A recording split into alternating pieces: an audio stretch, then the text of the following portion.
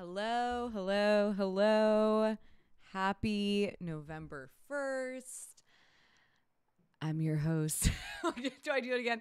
Alexa Nikolas.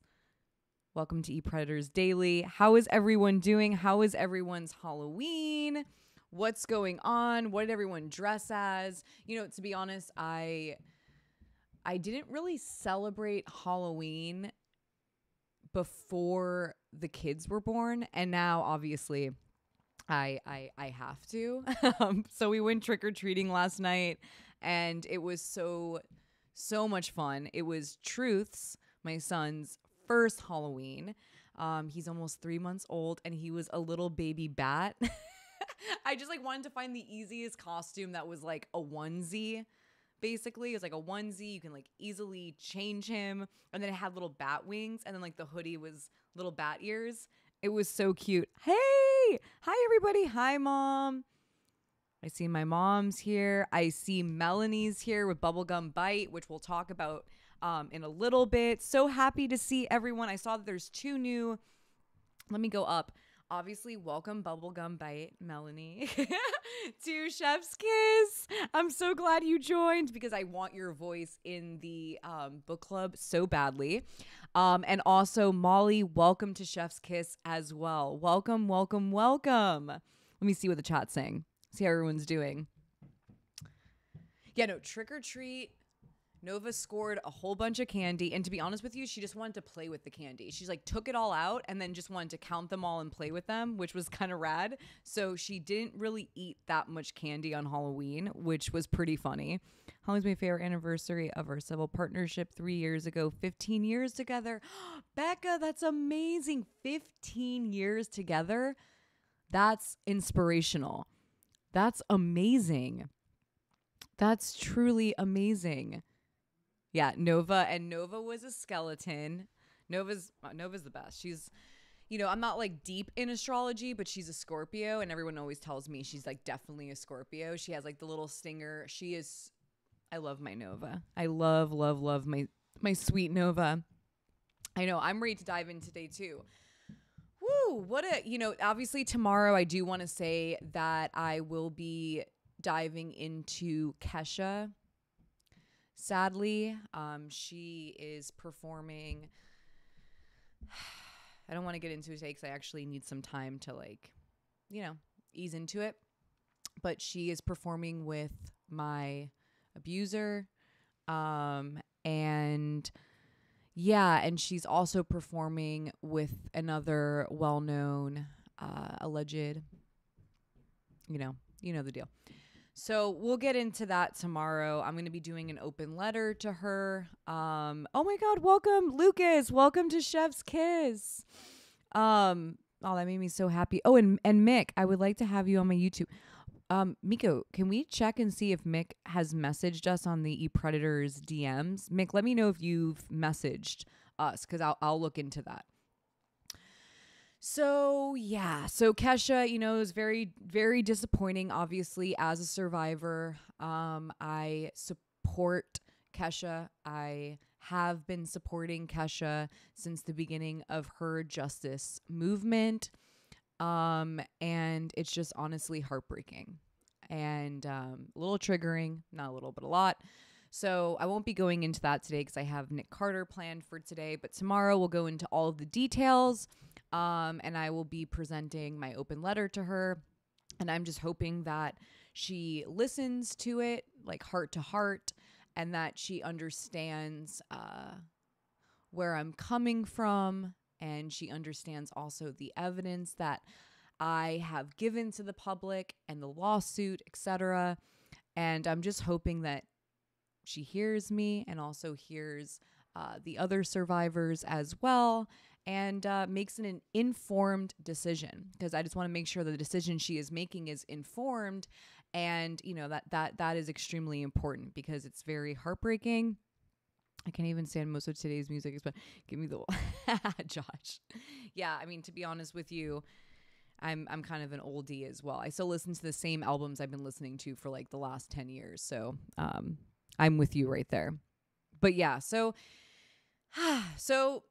we'll get into that tomorrow. Today is obviously Nick Carter. We're going to be digesting Nick Carter. It's about time.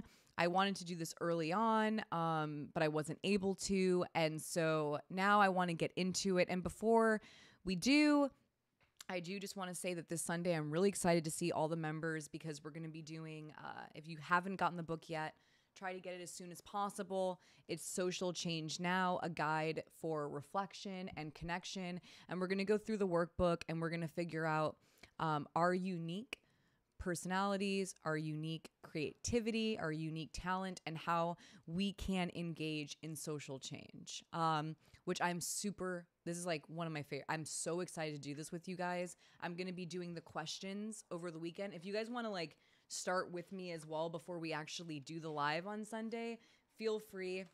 It starts with the time is now, and it goes into the questions, and we do a little bit of journaling. And so I'm going to do mine on Saturday and I think later on Friday. So if you want to do some of them before we meet up on Sunday, feel free to do. But this will be our first weekend doing this, and I'm super, super, super excited to do this with all of you. I really, really cannot wait.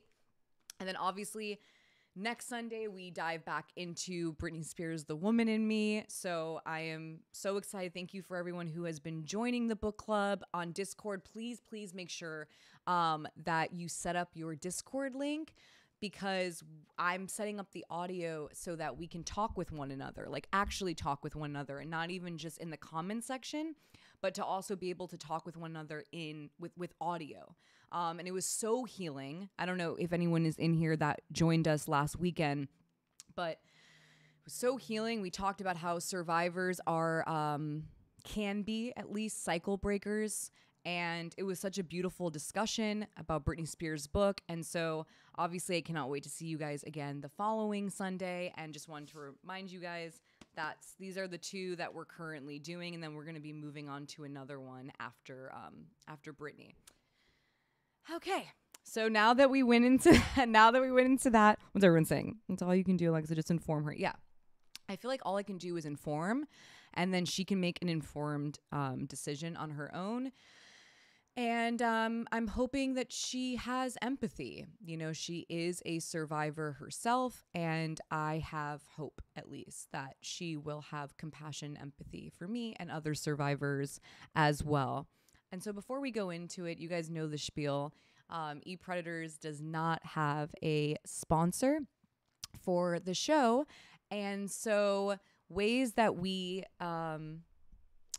make this sustainable, one of them being through the merch at epredators.com. We have a bunch of fun t-shirts, a great way to like spread the word and also maybe meet someone through the messaging and have a conversation with them and spread awareness.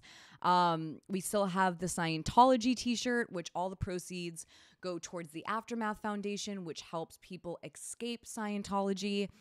And, you know, I keep saying my favorite. Oh, we also have the Zoe 101. I don't know if anyone, we also have the Zoe 101 Pacific Coast Academy joke where we made it ePredators Academy.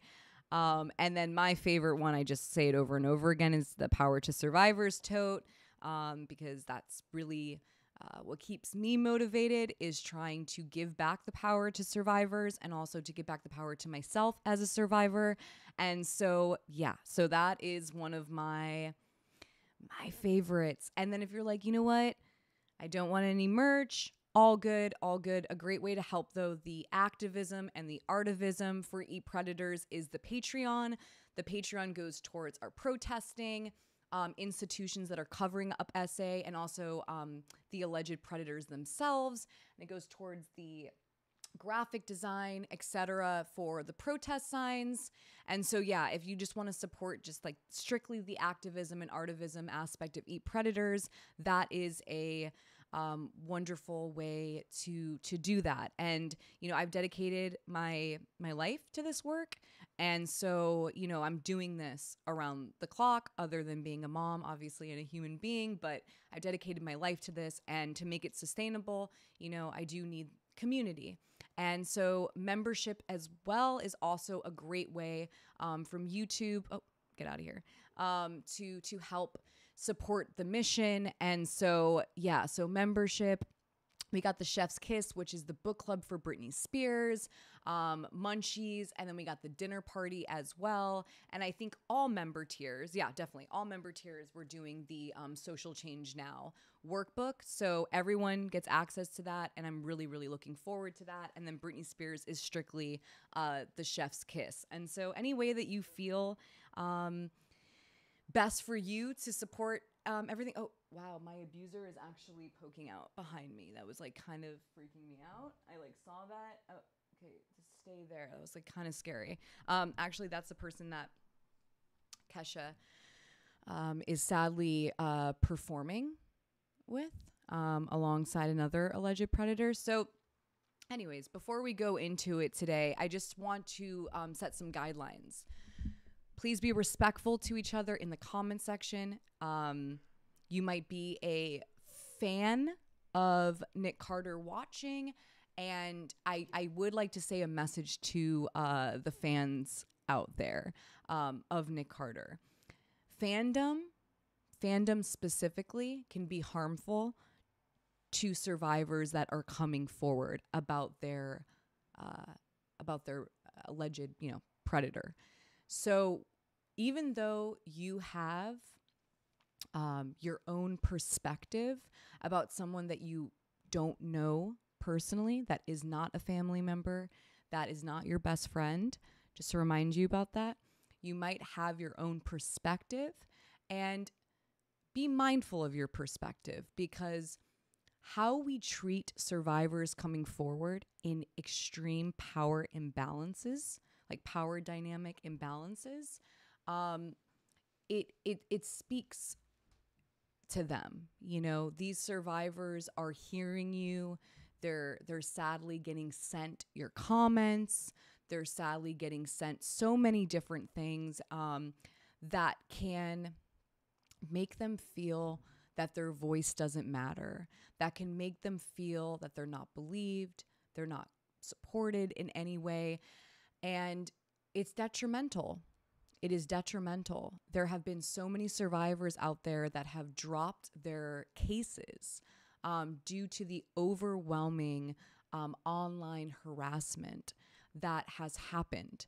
And so your perspective, you can have your perspective. No one can force you out of your perspective, but it's all about being mindful about who's listening, right? And to remember, to always, always, always remember that these survivors are human beings. And since a lot of these fandom accounts, etc., like to say that they weren't there, so they don't know, well, then you don't know, right? And if you're going to claim neutrality, which I'm never really necessarily a fan of, because I don't think there is neutral on a moving train, but if you're going to claim that you're neutral or you're waiting and seeing, well, then I don't understand why sometimes a lot of the fandom seems to be leaning towards the person who is being accused of crimes, right? Of harm towards others. And so if you're a culture of wait and see, then I would like you to stay in the wait and see seat, so that you are not silencing any survivors that not only have come forward, but future survivors that are thinking about coming forward, that you don't silence their voices as well, because they get scared out of coming forward, out of fear of harassment. And that is what survivors deal with day in and day out, is not being believed, being publicly humiliated, especially when it's a public figure. And if they're in a small town, it's the same thing. I've read many DMs about it. So let's be mindful, right? I loved your Halloween costume, Promising Young Woman, saw it in theaters. Thank you so much. Thank you so much, Peyton. Yeah, I thought it was fitting, right? I thought it was fitting to be Promising Young Woman.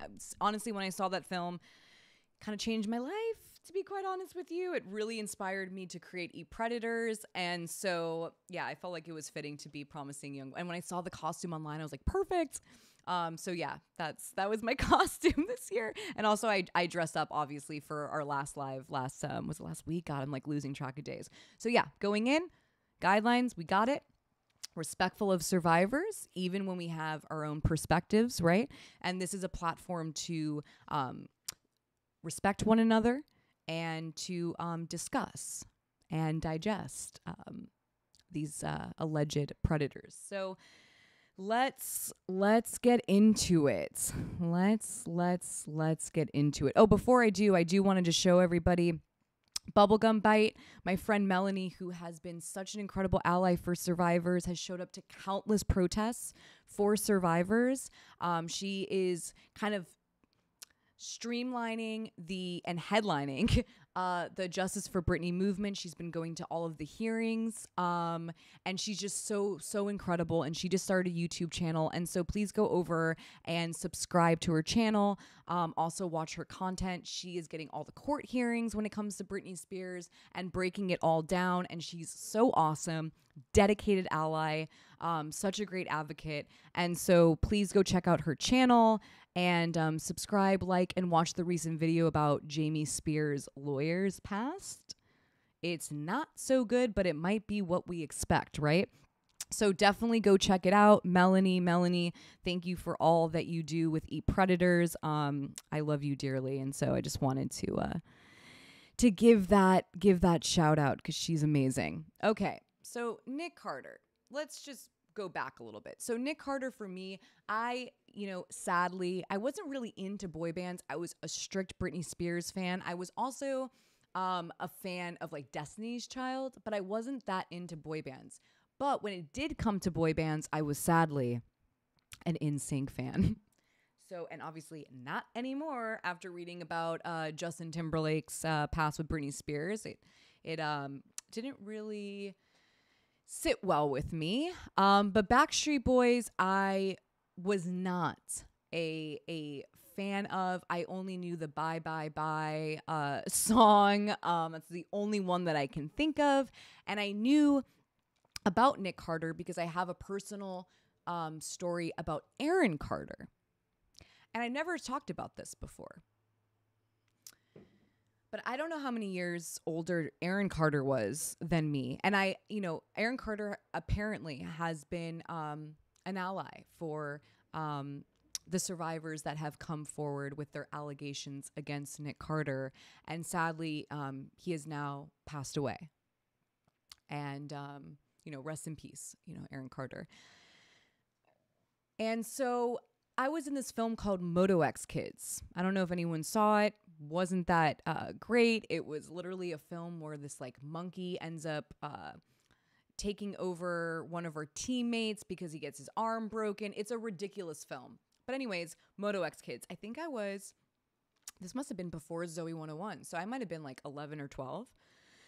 And it was my first like real red carpet event. And it was for the premiere of Moto X Kids.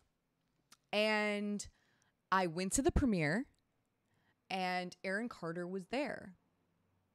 And at the end of it, a kind of weird thing happened. I do remember him like scooping me to like give me a hug, and he like kissed me, but not like a friend kiss, like a kiss. And I was so, I was like 11 or 12, and I was totally like confused and definitely startled by it. And, now I've read up a little bit about Aaron Carter's past, with his family. And we talk about this a lot on Eat Predators is, the cycle, right? The cycle of abuse. And, some survivors can recycle their trauma, right, towards others. And then there's survivors that have the chance to be cycle breakers.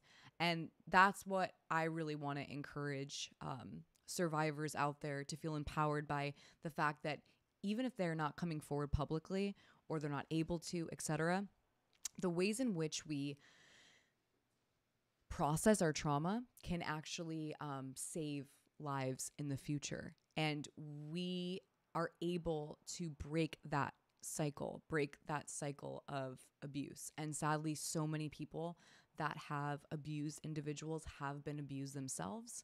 And it's this constant cycle, right? It's this constant cycle. And survivors do have the chance to be cycle breakers. And but reading about Aaron Carter, I was so sad to hear about his family, and it was heartbreaking, honestly. And even though that thing happened, I honestly don't even know our age difference. But that was my encounter, right, with Aaron Carter. And then now, fast forward, learning about Nick Carter, I'm like, oh, to me, Nick Carter is Aaron Carter's brother. Like, I'd see Nick Carter. I know, like, that's like the opposite for some people, but literally Nick Carter is Aaron Carter's brother to me.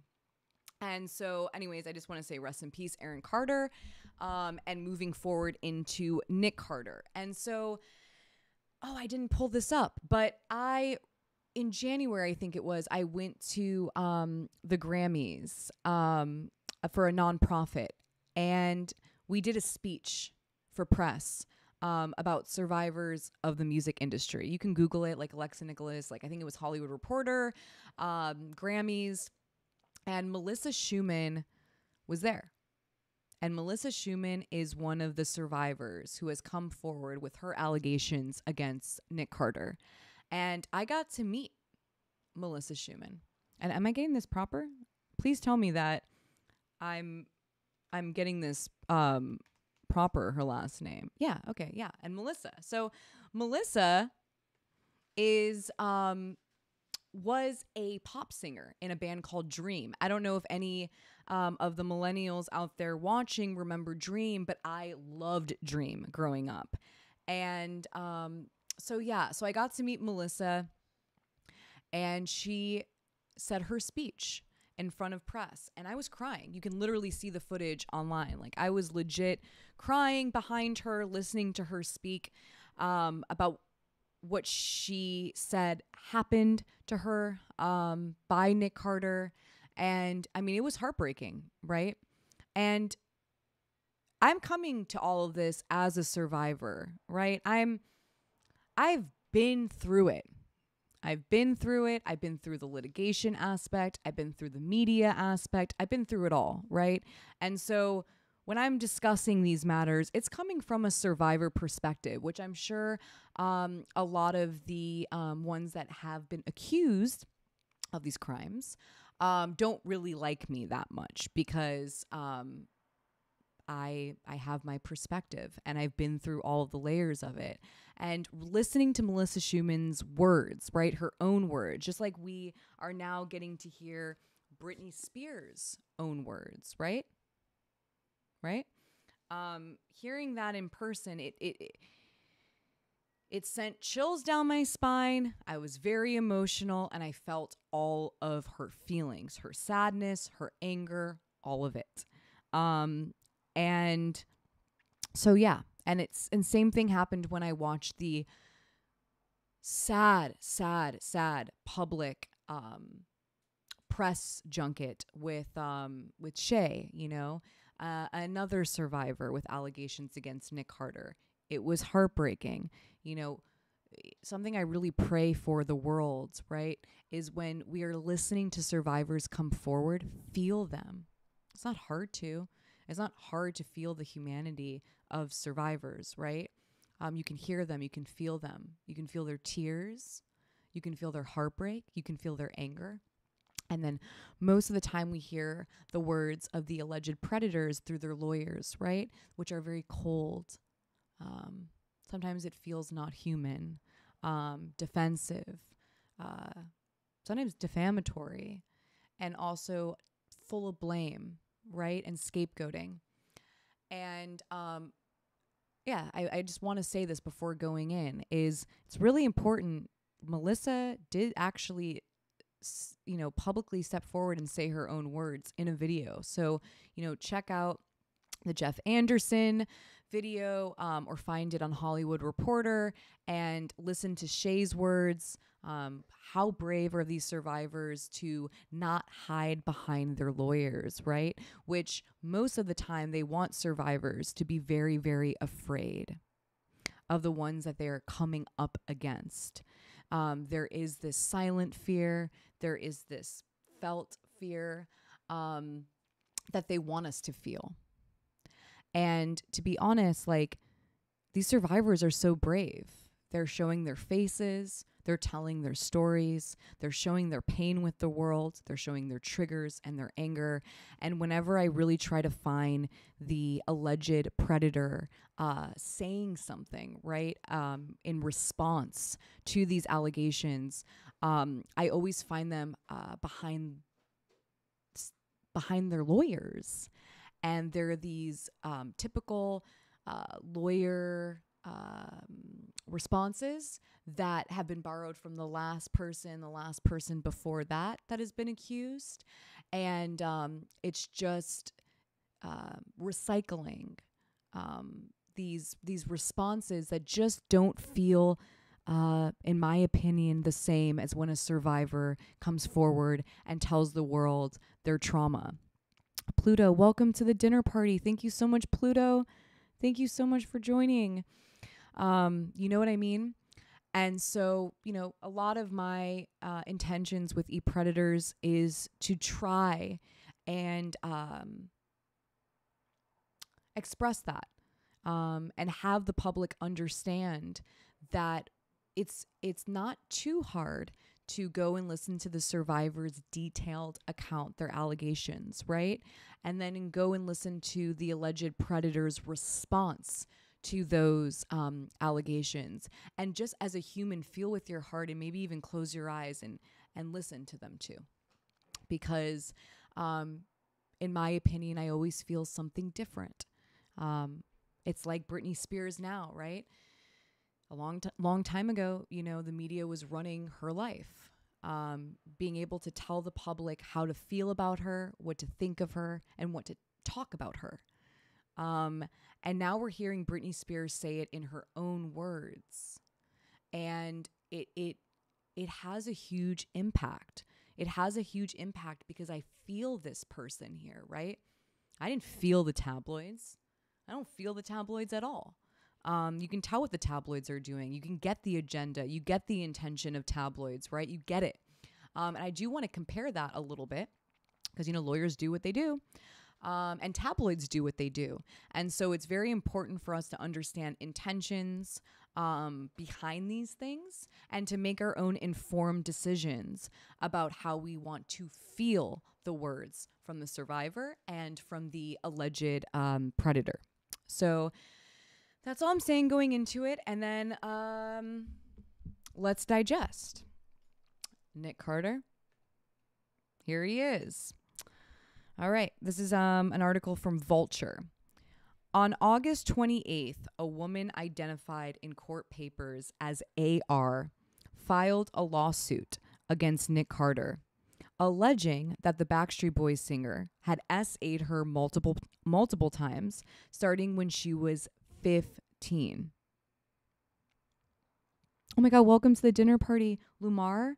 Welcome to the dinner party. Thank you so much for joining. Time starting when she was 15. AR's civil case filed in the Las Vegas court marks the third lawsuit against Carter, alleging SA or assault. In April 2023, actor and dream singer Melissa Schumann sued Carter, accusing him of SA in harassment. This case was preceded by Shannon Shea Ruth's lawsuit in December 2022, accusing Carter of forced S when she was only 17.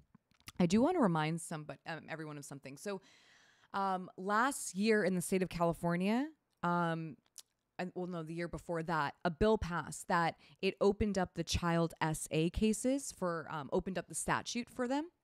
And so I'm pretty positive that Shay, the one who came forward against Nick Carter, she was doing it right before that window closed. Because if it says December, let me just double check there, right? Yeah, December. So right at the end of December, that window closed. And so that would have been the end for Shay, right? That would have been the end for her to be able to legally come forward. Same came for me with my abuser against Michael Milosh. I was able to seek justice in a civil suit due to that statute being opened up. And so it's very interesting. Just remember, like, it's so interesting to me as a survivor, that she came forward right before, you know, that window closed. And so to me, I'm not going to speak for Shay, but to me, it feels like, you know, you're like, should I do it? I mean, this is scary going up against someone like Nick Carter. I mean, fucking terrifying. Fucking terrified. Think about that the power imbalance there. Think about that. And so it makes sense that it was right before that window, boom, closed, as a survivor. So right there, that's something I noticed. And so I just wanted to let everybody know about that statute and the history behind it before moving forward. Okay, so let's continue. As the chorus of allegations against Carter grows louder, he has continued to deny accusations of wrongdoing and framed the accusers as colluding against him. Okay, so I guess it's the conspiracy theory thing. Does everyone remember what we were talking about the last couple weeks about conspiracies and that whole conversation? Let me know in the comments if you guys remember what I'm talking about. Okay, so following AR's complaint, one of Carter's attorneys, Dale Hayes Jr., told the Daily Mail, Nick is looking forward to the evidence being presented and the truth about these malicious schemes coming to light. Yeah, I mean, you know, okay. So here's the lawyer talk. Is Nick Carter available? I'm just curious because there's always their lawyers commenting.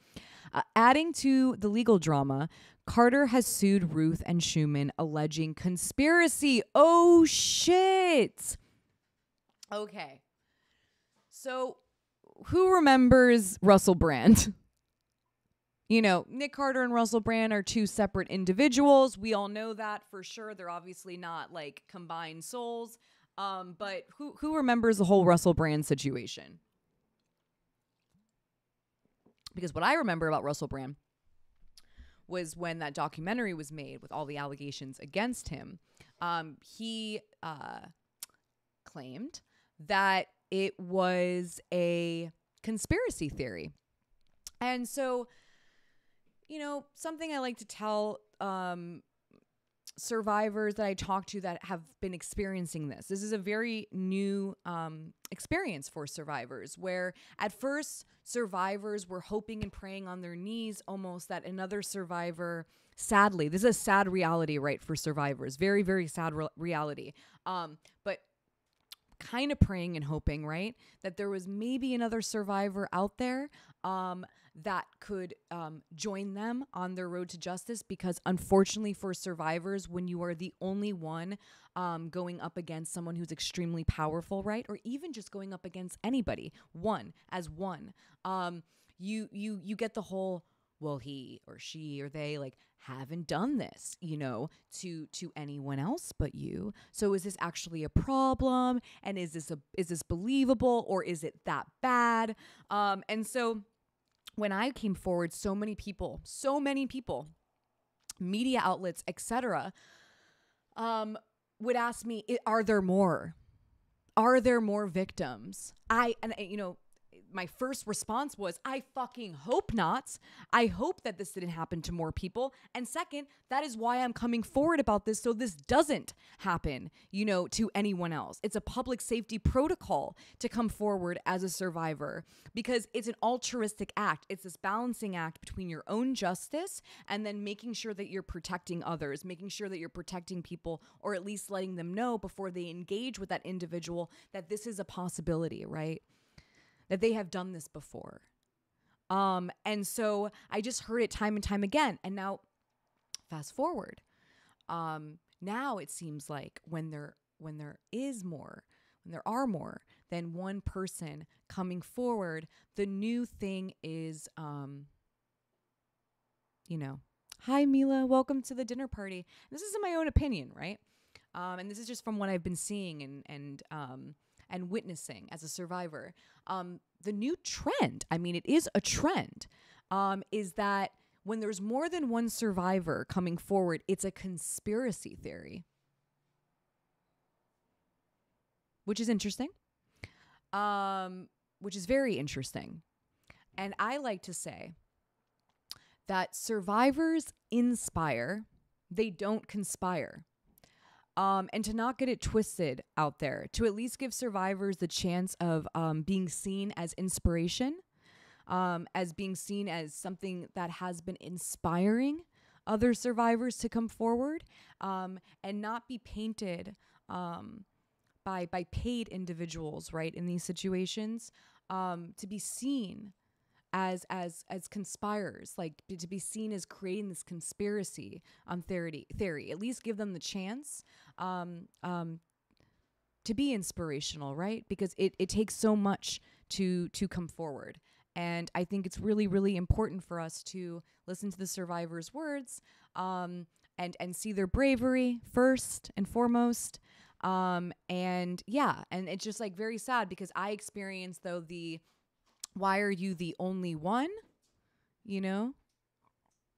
Oh, is Milos still coming behind me? Oh my God, this is kind of... Okay, guys, hold on one second.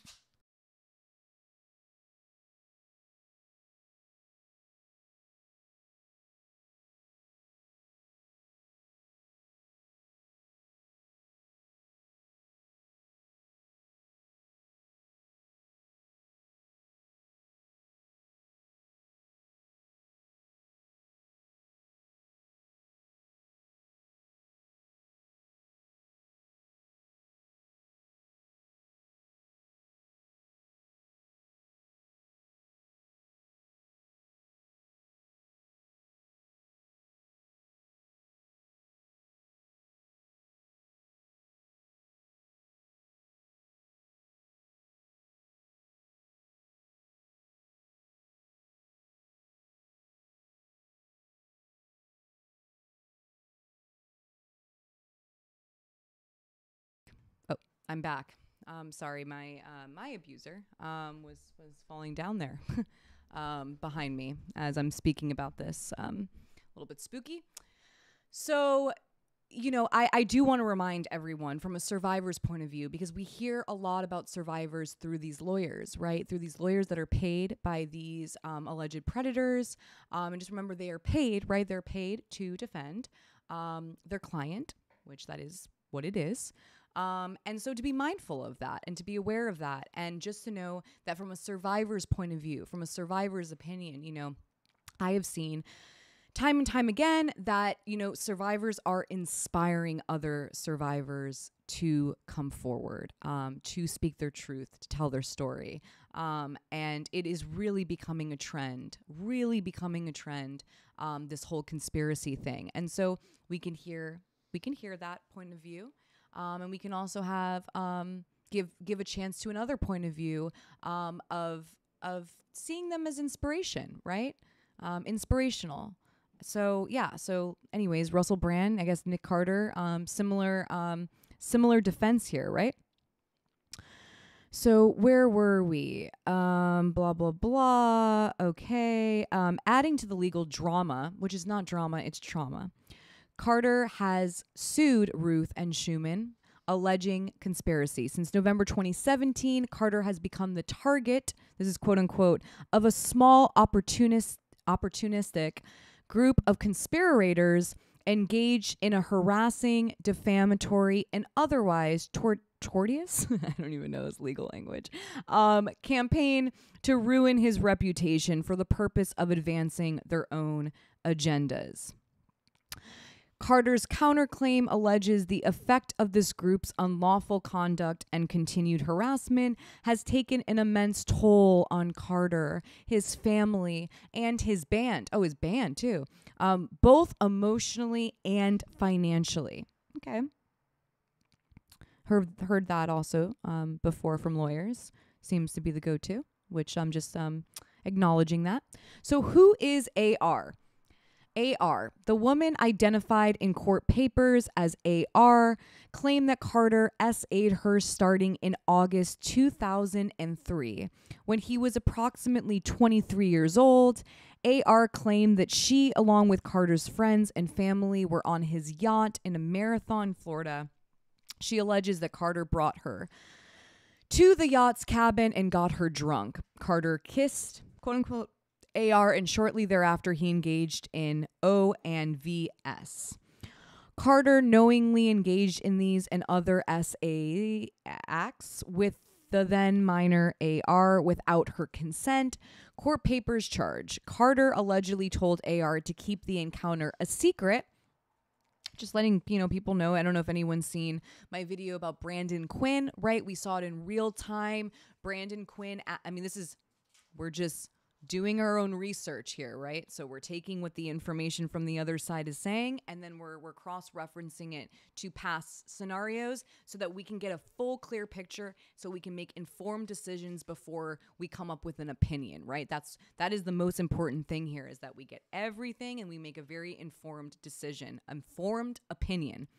And Brandon Quinn in real time was telling this minor, this 15-year-old girl, allegedly, to delete the conversation thread, right? To hide it, to not show it. And so I saw an actual proof of this, that this does happen. I know with my abuser as well, he wanted to keep it a secret when I was younger.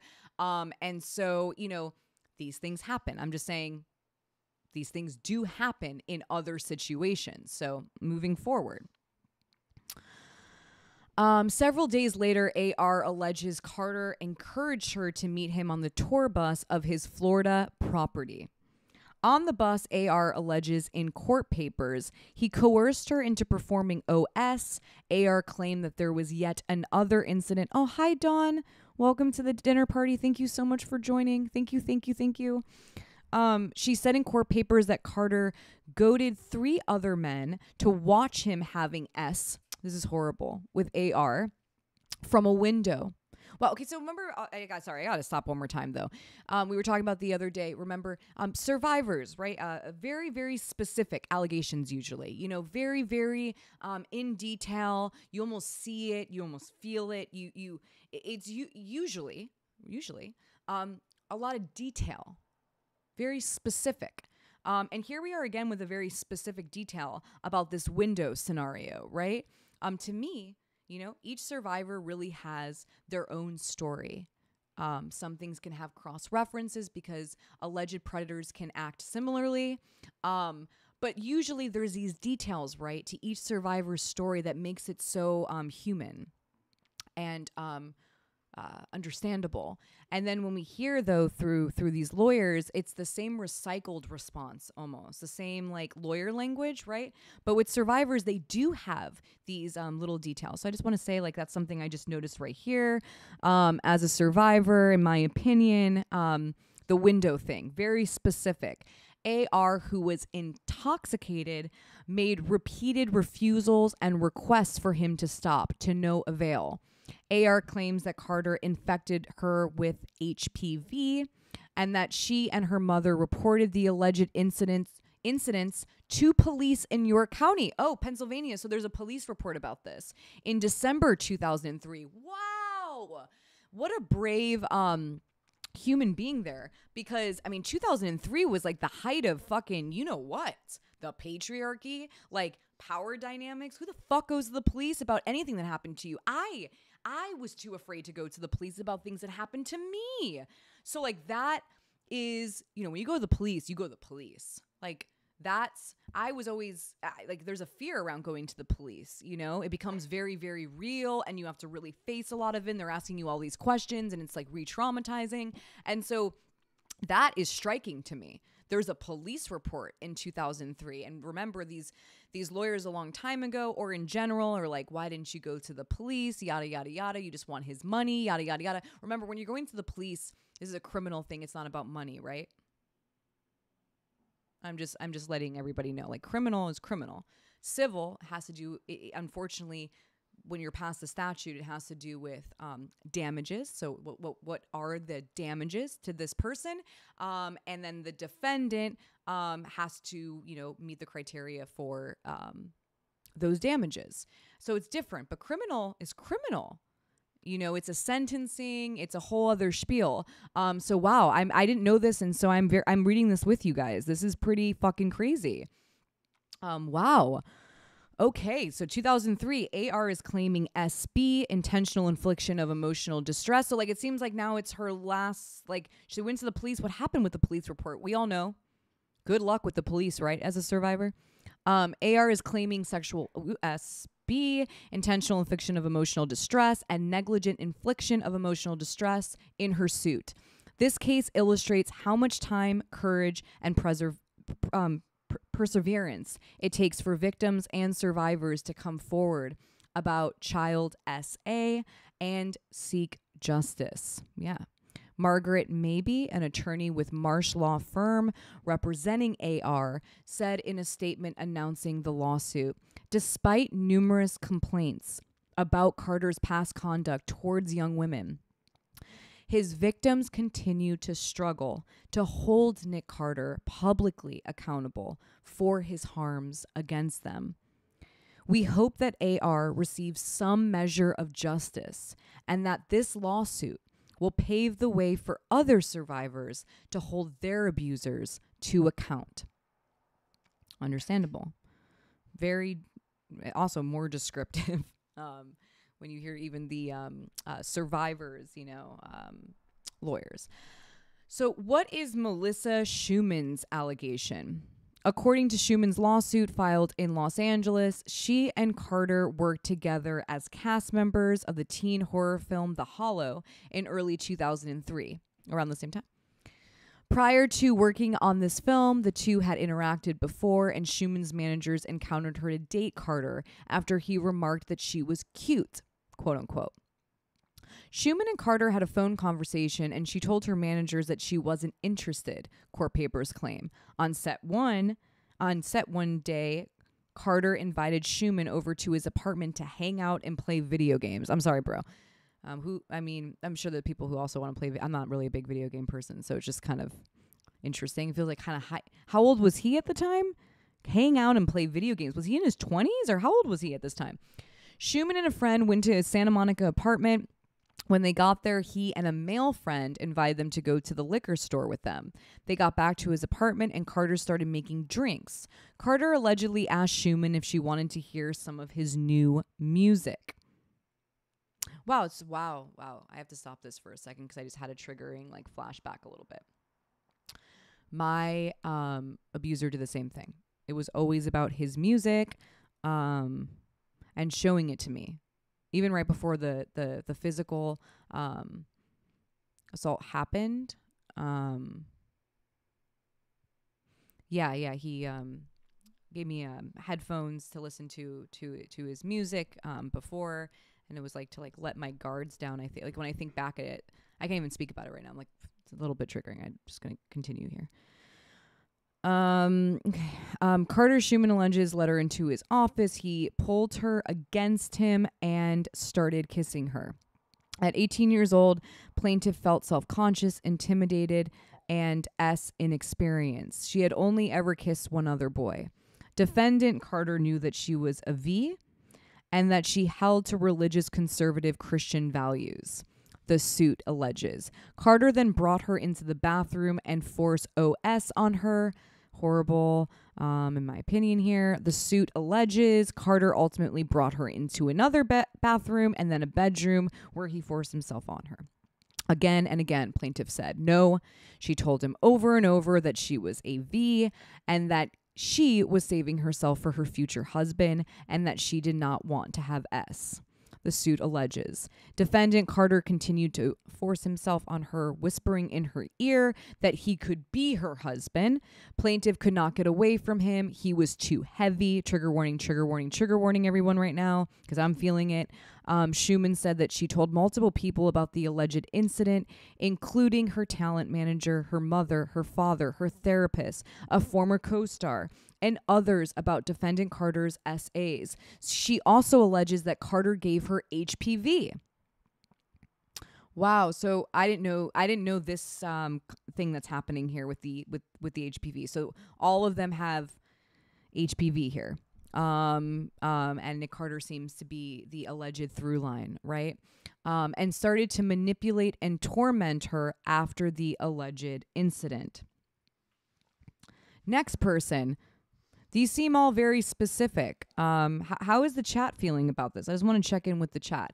How is everyone feeling about these allegations so far?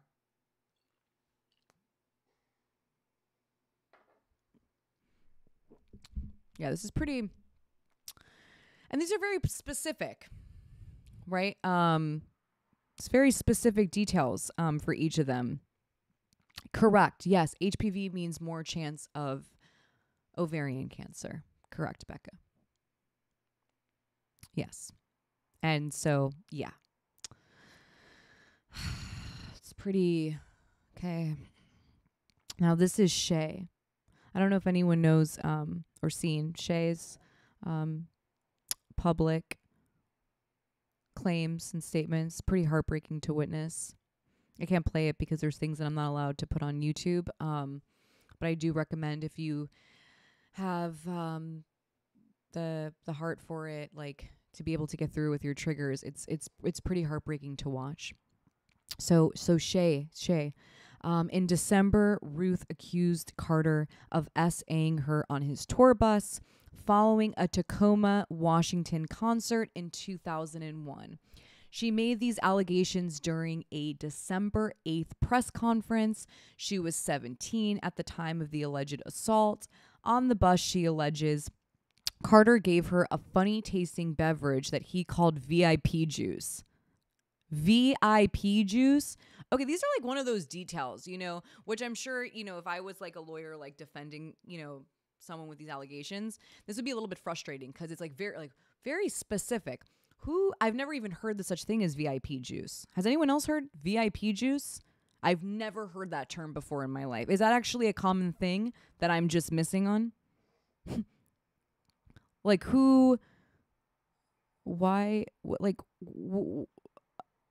VIP juice, dude. Also, that's pretty lame. Like, if anyone ever, I don't know. It's pretty lame. VIP juice, dude.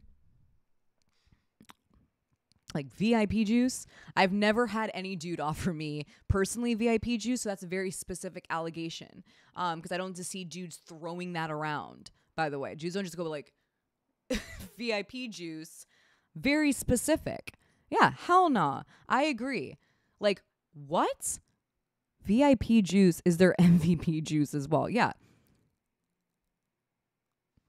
It's just like really, really weird. Okay. That's very specific. VIP juice. I'm just saying because I've never heard it before.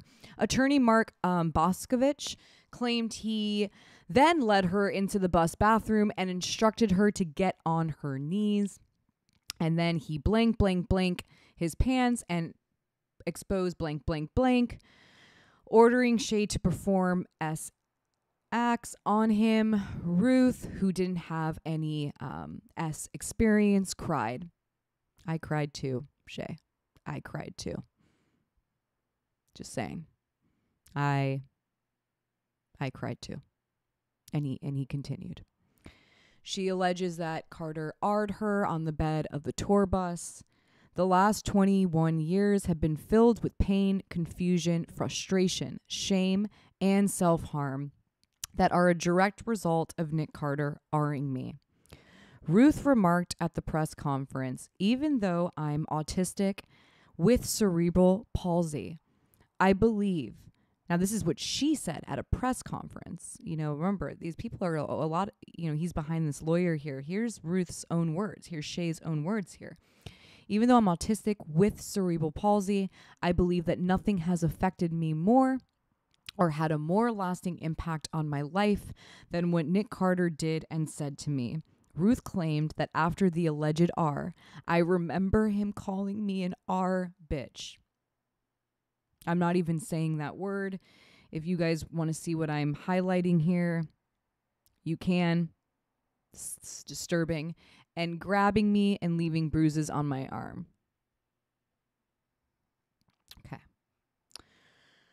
Whew. Okay. How has Carter responded to the allegations? Carter denies wrongdoing and frames some of the claims as part of a sprawling conspiracy against him, with AR Hayes claims that police listened to and thoroughly investigated her allegations at the time she brought them and told her that they were meritless. You know what, though? I'm sorry. You know what, though? A lot of survivors get their police reports thrown away. You know what happened with the Danny Masterson case? I mean, if I remember correctly, they couldn't find it, right? There's so many things that happen with these police, like with the police. I mean, survivors.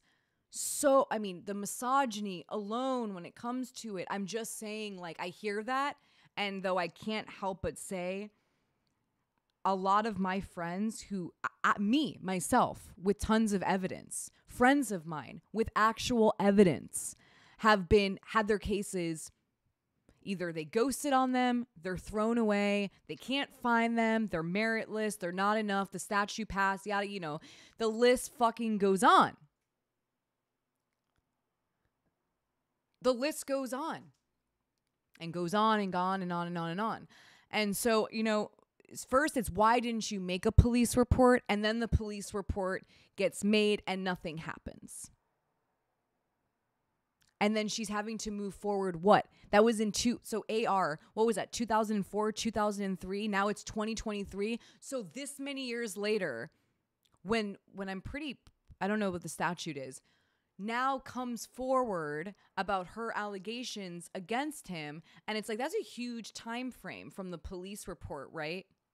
I think with her parents, fast forward to, and I'm just saying, like, we've seen with the LAPD with, was it Les Mundez? How the LAPD was allegedly taking money or letting, the alleged predator know about these claims before they were coming through. I mean, there has been so much shady shit, okay, that happens with the police in general. This is just a reality. Just a reality. Misogyny, sexism, racism, homophobia, transphobia, you name it, police got it. And so, do I trust the police with AR's report? No. As a survivor, in my opinion, I don't. I more am noticing the fact that she made a police report against somebody who is as powerful as someone like Nick Carter, right? Because let's say her money, let's say Nick Carter is saying she's after, money, whatever. Let's say that was like what the response was. And the first thing that her and her family did when she was 15 or whatever was, make a civil suit. This family seemed to go to the police. And I just want to remind everybody that criminal and civil is very different. So you can't get mad at survivors for not going to the police. And then when they do, it's meritless. Because what I find interesting is I had evidence and my situation, they ghosted me. And so I don't trust the police per se as a survivor. And I'm sure there's a lot of people out there that don't have good experiences with the police. I just don't have a good experience with them. Even seeing the whole Scientology thing happen recently, I don't have good experiences with them. And so I'm just taking that into note because I do want to state that as a survivor and to validate survivors out there that have been turned away from police, or who have had their case, they've ghosted them, etc. These are common tales of a survivor. And so, yeah, that's where I'm ending it there because I have to. So Carter denies wrongdoings and frames whatever in false allegations. Where are we? Listened to and thoroughly investigated her allegations at the time she brought them and told her that they were meritless. Okay, gotcha. Per the Mail, he also remarked that repeating the same false allegations in a new legal complaint doesn't make them any more true. But that's also not really fair, though, bro. Whoever this lawyer is. Or ma'am, whatever. That's not really true, though, because what the police say doesn't necessarily make it true, because police have been complicit in covering up for alleged predators, at least like the LAPD, for example, right, with the Les Mundez. So that also doesn't make it any less true.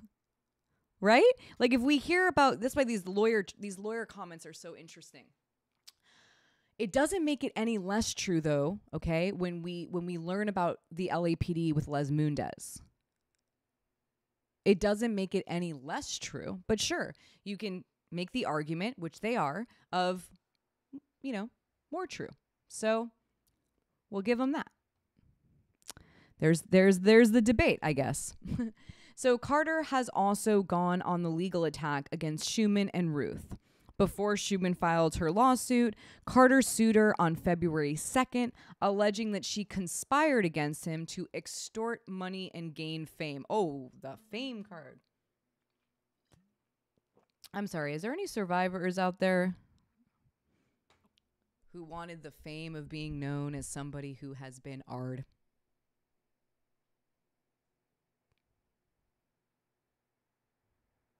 Really?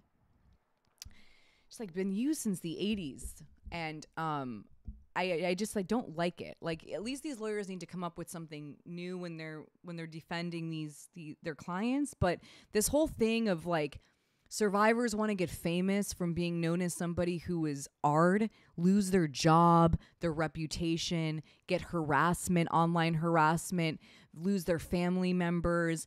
I mean, to me, I find that defamatory about survivors. I find that to be defamation on survivors, because that's saying that survivors in general are, when they come forward, that's what they're seeking. And so when these lawyers say these things, when they go to the police, right? The police are hearing these lawyers' statements. And then you get this victim coming in, going up against a huge, powerful figure. And guess what the police are going to be thinking? Because they've been hearing this on repeat for so long. And so I just find it dangerous wording. I find it defamatory to all survivors, because even when I came forward, that's the thing I get. You're attention seeking, right? And it's like, attention seeking what exactly? Attention, what am I seeking? I'm definitely not seeking this type of behavior, this backlash for coming forward about my trauma. Hell no, guys. Sorry. So anyways here, where are we? So before Schumann filed her lawsuit, Carter sued her on February 2nd. He's also suing Ruth, alleging that she's part of this conspiracy. If this legal strategy sounds familiar, that's because it is. It's not uncommon for alleged SAS abusers to sue their accusers. Carter's reps did not respond to Vulture's request for comment. So remember, in a lot of states, we're seeing NDAs in this situation be illegal, and you're not allowed to do it. And so you're going to see a lot of more defamation cases. And now in the state of California, we passed that bill recently so that it's going to be a lot harder for these abusers to sue for defamation, which is wonderful. This is the state of California. But this is usually, in my opinion, happens to a lot of survivors as a way to retaliate, also because they can't get people to sign NDAs anymore once a lawsuit has been filed, and so defamation is their only recourse.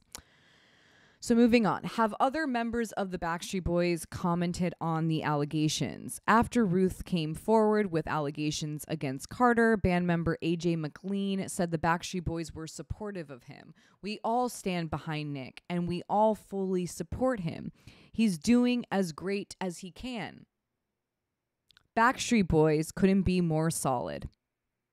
He's doing as great as he can. Okay, can I just read to you guys something? Because I know in the thumbnail we made it Boys Will Be Boys in the Backstreet Boys font.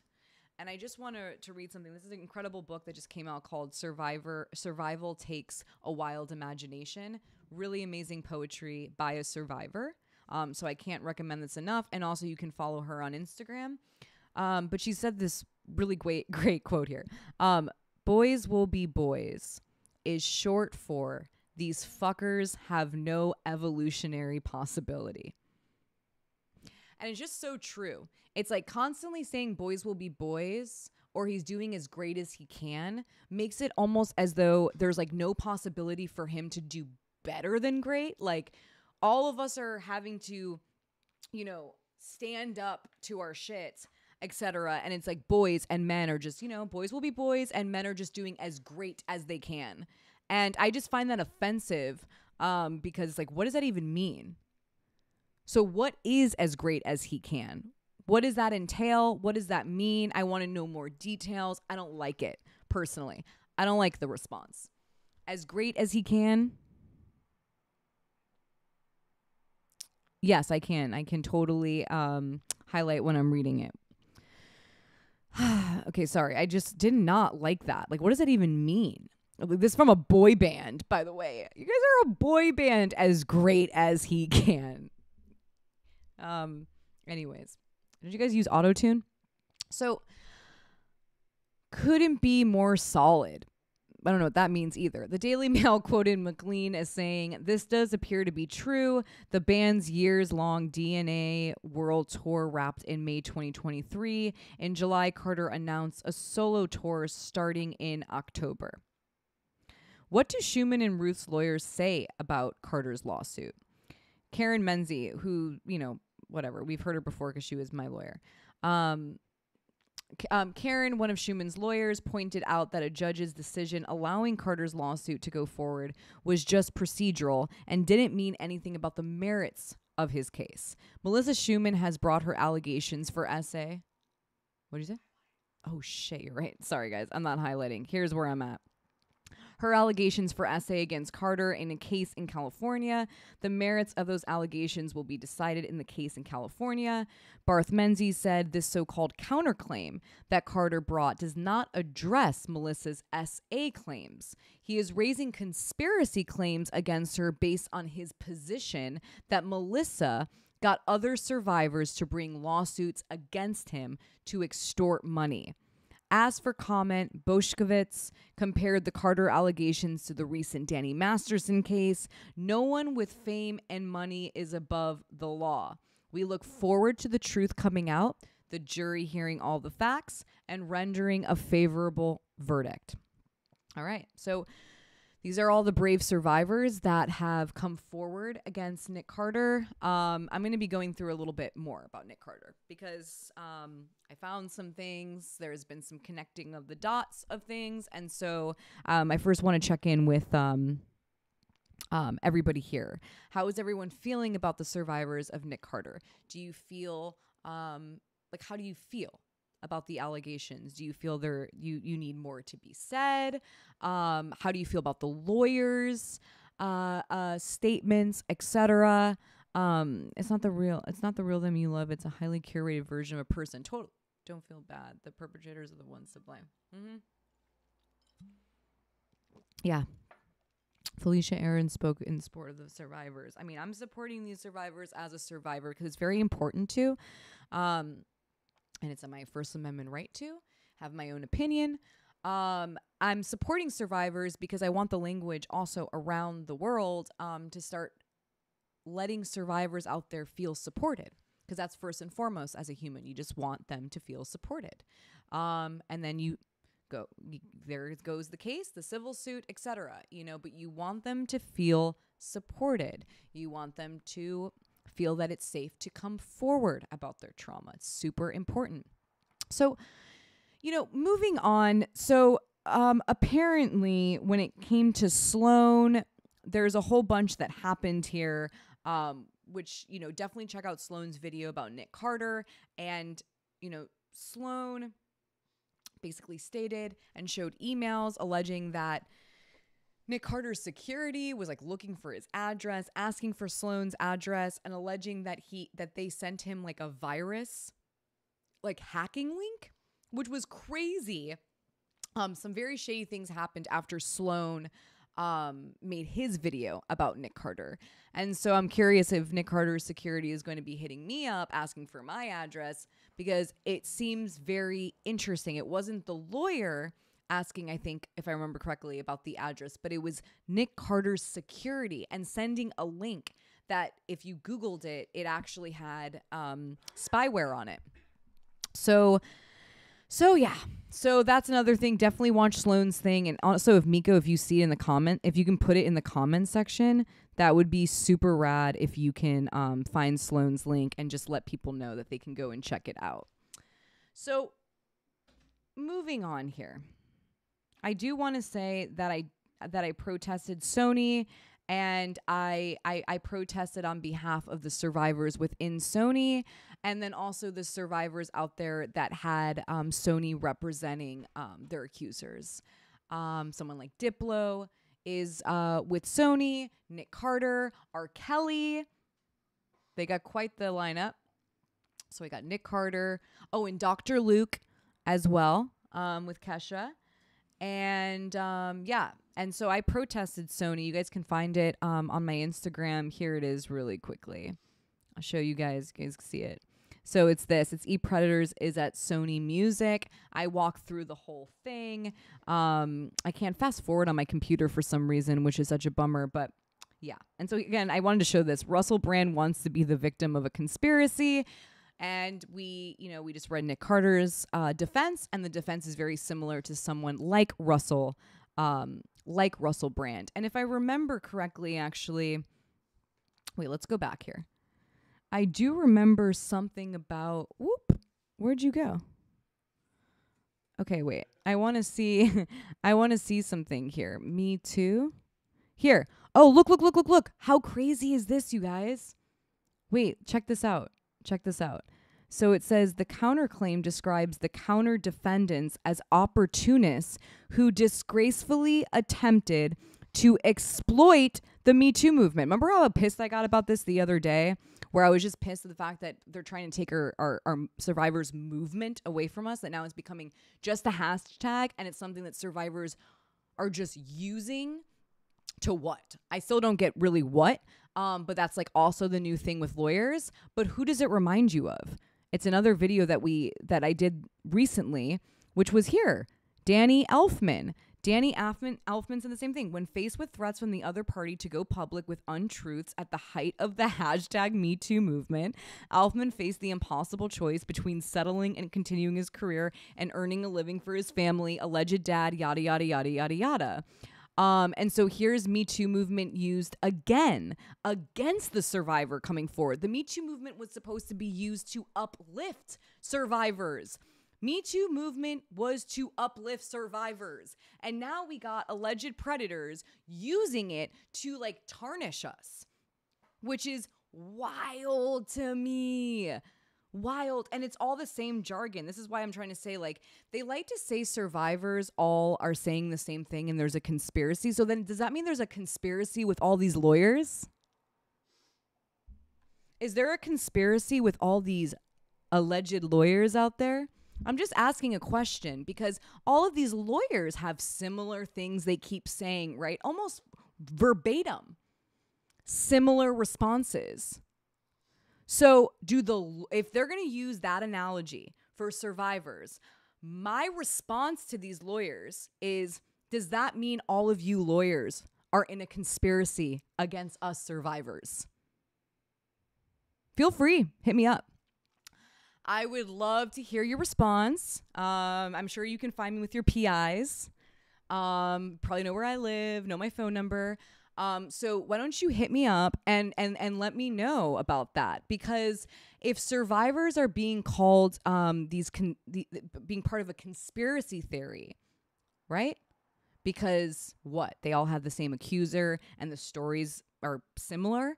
Well, when I look at all these lawyers' responses, I'm sorry, you guys, but it seems like a conspiracy theory against survivors. To conspire and make survivors look as if they're liars, that they're using the Me Too movement to their advantage, that they're trying to like ruin people's careers, that they're these liars, yada, yada, yada. And so this is my opinion.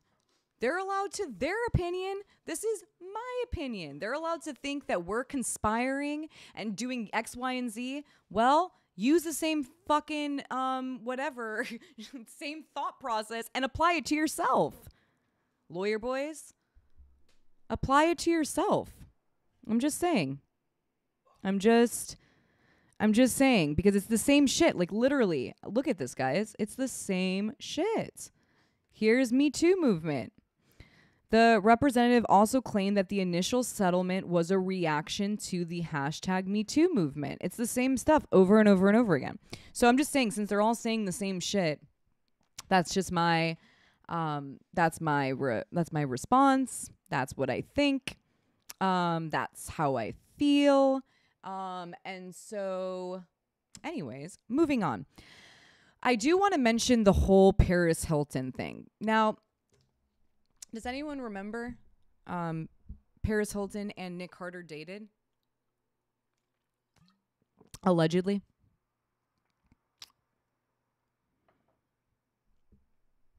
Lawyers who defend abusers, some of us are also survivors. They're using the Darvo effect on survivors. There's definitely a Darvo effect happening. So getting into Paris Hilton here. I guess Nick Carter and Paris Hilton were dating around this time. And Paris Hilton she looks clearly beat up there. She also had these bruises here. And then here's even in an article, it has Paris Hilton next to Nick Carter. I think Paris just wants to be alone right now, says her sister Nikki above. So something going on here. I'm not really sure all the details about this, but what's very interesting about it, does anyone remember good old Marty Singer? Good old lawyer Marty Singer, tough bulldog, Hollywood lawyer who likes to defend a lot of the alleged predators. He represented Bill Cosby. He represented Danny Masterson. He represents a lot of alleged predators. He also represented Jonah Hill when I came forward about my story when I was 15 or 16 years old, which we'll get into in a second. But Marty Singer, which was so wild about this, he represented Nick Carter during this time when people were saying maybe that Nick Carter is the one who harmed Paris Hilton, right? Josh, it baffles me that SA predators get off scotch-free, yet a DRUG user and someone who evades taxes gets put away for a long time. Our system is corrupt. I mean, it is wild. It's like someone could, back in the day, just have WEED, right? And then they're going to jail for sometimes like the craziest amount of time, and then a predator gets no jail time. I agree with you, Josh, and thank you for saying that. It is very true. It is very, very, very true. So here's Paris Hilton. Here's her bruises. You can see them to the left on her arm. You can also see them on her right arm. But what was most noticeable to me was her mouth. And I'm going to state her mouth because we're going to talk about what Marty Singer, lawyer of Nick Carter, said about these marks and that they had something to do with Nick Carter. So let's get into this let's digest this because I found it very interesting what he ended up saying. So here's Paris Hilton. Now, here she is with her sister. Now, going into here. So here's Marty Singer. Carter's attorney, Marty Singer, said his client did meet up with his ex-girlfriend and that she even went home with him, which is weird, which is like interesting. So they were together that night. But Singer claims Hilton is upset about what Carter said to People magazine and could be seeking retaliation by spreading rumors. Singer, who represented Danny Masterson, said the bruises were caused during an S&M photo shoot. Now, this is where it gets fucking crazy, you guys. This is where I had to go look it up and find out, what was what. S&M photo shoot for Rolling Stone magazine by a band or a strap around her arm that was too tight. To claim abuse, he said, would be false and defamatory, and he faulted the post of shoddy reporting. Singer also represents Britney Spears in her fight with the New York tabloids. So this is Marty Singer in a nutshell. He represents so many different people in Hollywood. He's a lawyer of Hollywood, and he even represented Britney Spears here, right? And then he represents Danny Masterson, and then he represents Bill Cosby, and then he represents Jonah Hill, and then he represents Lizzo, and then and the list goes on. Britney Spears was your coolest client, Singer. I'm just saying Britney Spears, lucky to, be representing Britney Spears. In her New York tabloid, which printed a photo of her drinking ginseng and called it booze. Poor Britney. That's fucking awful, by the way. So here we got Marty Singer talking about this S&M photo shoot. And so I had to look it up because I was like, wait a minute, what is this S&M? I want to know what it is. Show me it, show me it, show me it. So here we go. Here is the image of Paris Hilton. And what I find interesting about this, so he talked about her arms, right? And it's like, first of all, it doesn't look tight at all. I don't see that. Otherwise, wouldn't she also have to sue, what was it? I think it was Rolling Stone, by the way, who did this photo shoot. I'm pretty positive it was Rolling Stone. Wouldn't she sue Rolling Stone or speak out about how injured she got at Rolling Stone's photo shoot? But the number one thing that I saw here was I don't see anything on her lip. So he's acknowledging, right? He's acknowledging the arms, and I still don't. That looks like handprints. That looks like if someone grabbed your hand. This is also the palm right here. It just looks like a human grab up and down. Even the finger, it looks like a human grab. But what I found, regardless of that, what I found really interesting is her lip. Her lip is busted. Does anyone else see that?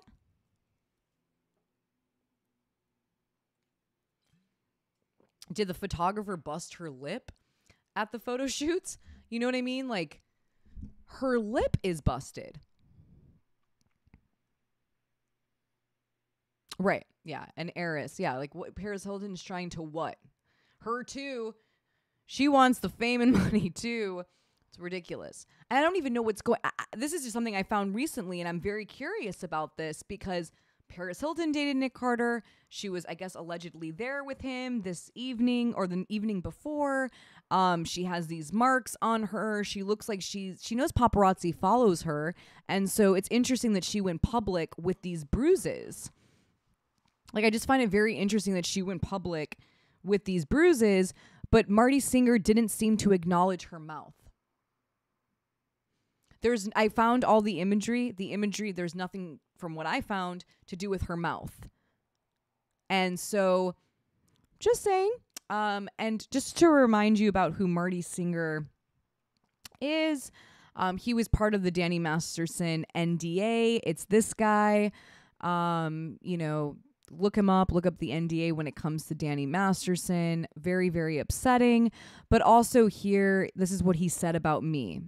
And I actually responded to Marty Singer because I like to talk to these lawyers directly because a lot of their clients like to hide behind them and they pay them a bunch of money to say all their things, blah, blah, blah.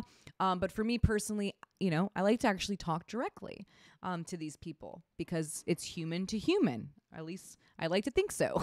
And so when I came forward about Jonah Hill, he said this about me, that the actress accusations were a complete fabrication. Nikolas, the lawyer, also said is demonstrably.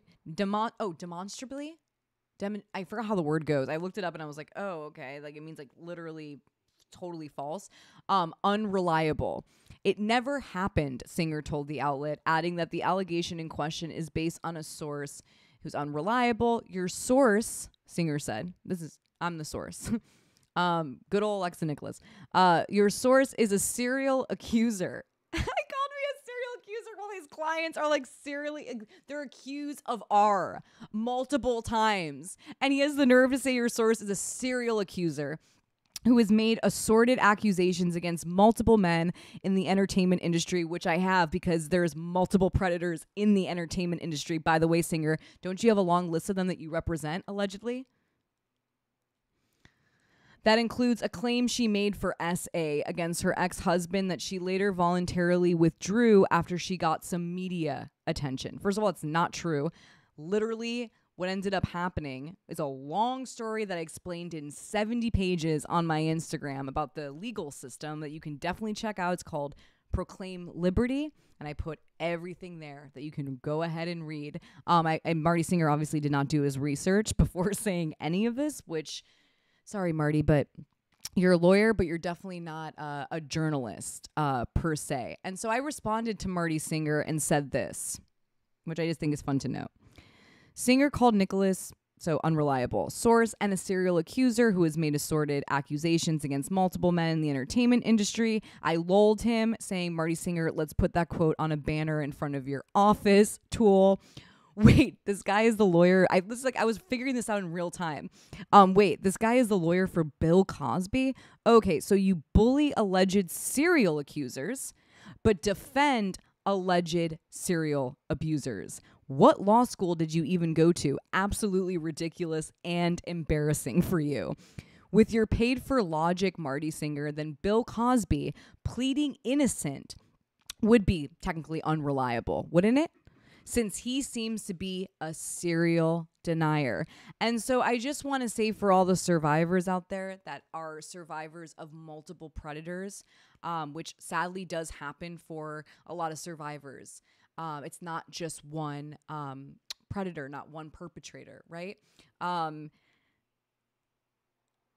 respond to Marty Singer in the way that I thought was proper, letting people know that a man, for example, a powerful man, is able to be seen as innocent, even though he has multiple accusations against him for crimes. But if a survivor has had it happen to them multiple times, what, we're less credible? So if you're going to use that same thought process, then you have to apply it. You have to apply it to the alleged predators. And that's just my opinion. You know, like if you're going to be applying this to survivors, you got to apply it to your clients, Marty, who have been accused multiple times, serial accusations against them. Right? So it's interesting how these lawyers work. You know, they try to make you feel triggered. That's, in my opinion, that's what Marty Singer first made me feel like. He was wanting to shame me about what has happened to me. And Marty Singer, you will never be able to do it. Maybe for half a second, you made me feel very sad.